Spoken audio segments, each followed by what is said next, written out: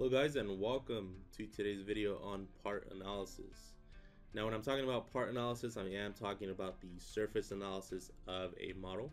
Now these analysis commands are extremely useful because they let you inspect a part and validate its geometric surface or quality before actually manufacturing the part. Right? So you want to make sure that you have some smooth transitions between surfaces or split faces, and you just don't have any unwanted noise in any of these surfaces. So let's go ahead and look at some of the analysis tools that we have inside of Autodesk Inventor. Now again, the two that I am going to be focusing on for today are the zebra analysis and the surface analysis. Right? So let's go ahead and start off with the surface analysis. Again, as any Autodesk tool really, if you stay on the command for a few seconds, you get a tooltip kind of indicating to you what that command is going to be doing, as well as it gives you a nice reference image to show you exactly what that command looks like. Okay, so let's go ahead and select that surface analysis. Get the dialog box. Again, you can rename that analysis if you want. I typically don't see people doing that, but you do have the option to do it. And then you have a selection here, right? Do you want to apply the surface analysis to the entire model?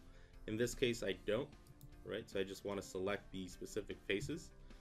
So I want to look at this face in particular, the center face as well, and then the outside face, right? So I'm looking at those faces specifically because that's where essentially your wrist is going to be resting on as you're using this 3D mouse, right? So you want to make sure that you have some nice continuous surfaces as it's transitioning over to the center and up around it. So again, for this case, I am going to be focusing on the max curvature. Now the max curvature, essentially what that's doing is it's analyzing the entire model, or the surfaces that you have selected, and it's locating areas of either high or low curvature in your part, right? So again, you want to make sure that you see exactly where the highest curvature is going to appear, and where the lowest curvature on the part is also going to happen. Right? So again, I'm going to leave it at auto range. It's going to select the highest and the lowest based off of the surfaces that I have selected, instead of applying some sort of a value to it, right? And then all you really have to do is hit apply, and you can start seeing what's going on here, right? So you have the highest curvature starting to appear in this transition over here, and then of course the lowest curvature over here towards the top. Right, so again, that's how you would read this scale. Lowest would be in this portion right here, whereas highest is going to be towards the right. Notice that you do also have some sort of discoloration here. Again, that can indicate some sort of a split face, or a rapid change in curvature as well, right? Maybe you don't want that. Maybe you want that transition to be a little bit smoother. Again, this tool is going to help you analyze that and go back to your model and maybe make that change to have a smoother transition. Right? So that's how essentially you would use this surface analysis tool. Let's go ahead and switch over to the zebra analysis.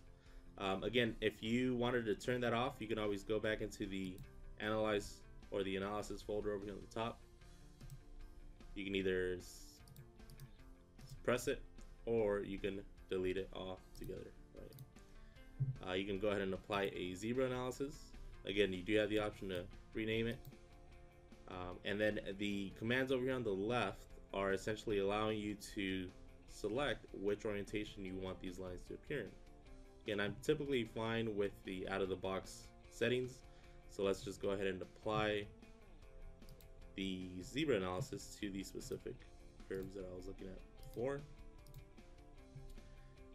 Hit apply, and notice that you get the zebra analysis. And again, zebra analysis are going to show you where the surface is breaking, right? Or it's not continuous anymore. In this case, we looked at the curvature analysis, or the surface analysis give us a rapid transition here, right, in curvature.